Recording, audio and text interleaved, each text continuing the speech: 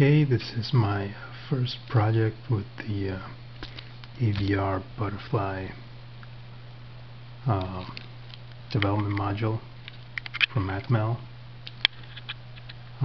It's basically the Blinky project that they have on Smiley Micros. I slightly modified the code, as you can see, to do 3 additional blinks at each end, just because I wanted to test test how easy it was to modify the code. Turn this off. As you can see, I included a wired reset switch that will put the bootloader mode on.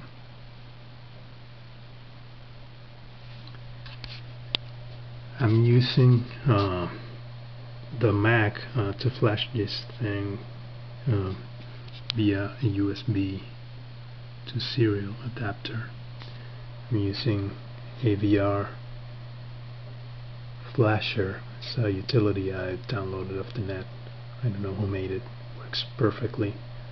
Much better than AVR Prog on Windows, which only worked once for me. This is the original code. Basically just added a function call and a couple of macros to do the stop blinking at each end. Let's see what else I can do with this thing.